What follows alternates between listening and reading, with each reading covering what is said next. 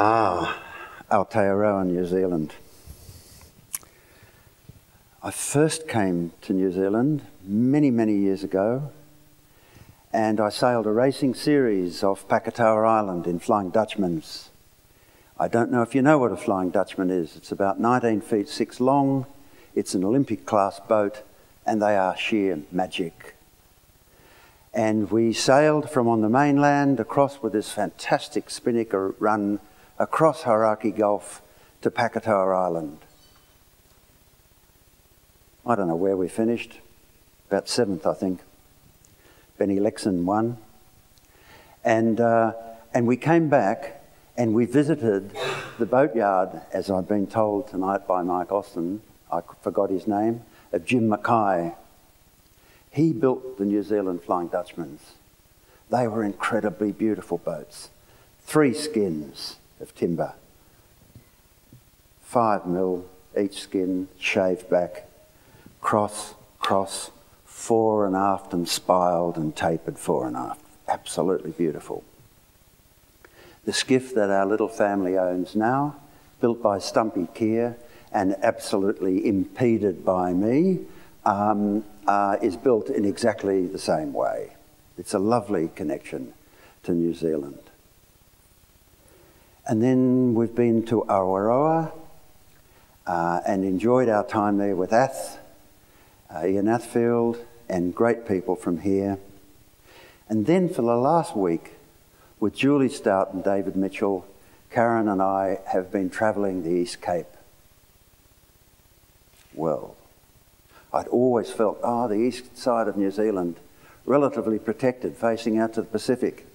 A lot calmer. I knew what the West Coast was like. But I was absolutely wrong. The East Coast is a really tough place and incredibly beautiful.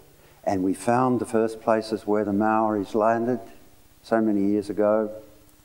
Big, long, shallow beaches, fine for canoes, absolutely lousy for pakeha, cargo boats. The white people had to build big jetties out there in order to try and service that area, and the jetties fell down and rusted out and so forth.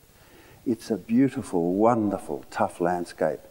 And I've always felt that landscape is the maker of people first and foremost.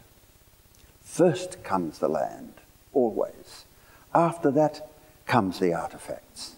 Even in terms of language, it's the chapter in St. John, I think it's the beginning, and I'm not Christian myself, but I know it says that in the beginning was the Word. I don't believe that. I think that in the beginning was the song. The song is the cry of the heart. And land and song go together to make great culture and great people. And even if we think about the great cities of the world, you look first to the landscape. If you look to Copenhagen, which means trading harbour, you discover that it actually started on a place they called Old Beach. It's where they pulled their boats up. That's where they did their trading. That's where the city began.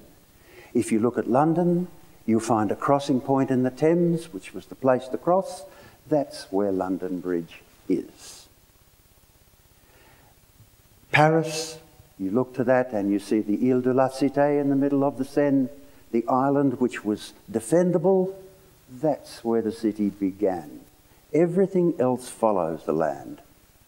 And so we, I think, as a society, given everything that's happened in the world over the last 150 to 200 years in the Industrial Revolution, have made one incredible mess of it. Some of our things have been fantastic. I mean, one is stirred sometimes by the engineering power of the beautiful wall of a dam, but you have to look also at what has happened underneath those water surfaces to a whole series of other systems. Everything is connected to everything else. And I believe that as architects, we must understand all of those connections. It's not just about the making of a building. It's about how it fits to things, how it in turn is housed, Housing, it's a verb, housing. It's not about just places where people live. Housing, the Danes refer to every building as a house. They say, oh, that's a very nice house over there. And you look and it's a factory they're looking at. But what it's doing is it's housing and industry. It's fitting and industry. If it's a courthouse, then it is housing the courts, where the laws of the land are interpreted. If it's the Parliament House, it's the housing of the place where the laws are made. It is all about housing. All architecture is about housing. And as such, it's about fitting. And fitting means that it makes this structure around the life. It's not about style, for me anyway, and I don't want to be didactic about this. It's not about style for me and a lot of our friends. It's about making the opportunities around life. It's that simple. The Scandinavian word for house is hus, H-U-S. That means husk. It's the husk around the almond. And the life within is the nut itself. And if you look at this amazing building of John Scott's, well, we've had some interesting discussions this afternoon about the Pacific influences, about all manner of things which are really quite incredible. But you know, in architectural terms, I look at it slightly differently. What I see is a very powerful square wall. I see crumpled above that a roof, geometrically beautiful, of course, but it allows the light to come in. And I see equinoxial, the western sun, which has been giving us such trouble here this afternoon. I see the western sun coming in here on the diagonal, and in a few weeks' time it will be very powerful. And it shines on a mighty granite stone with the bone of Pierre Charnel inside. That is an architectural idea of incredible power. That's what begins the architecture. If it doesn't have that, it is mere building. But if it has that strength of idea, then I think it is on its way.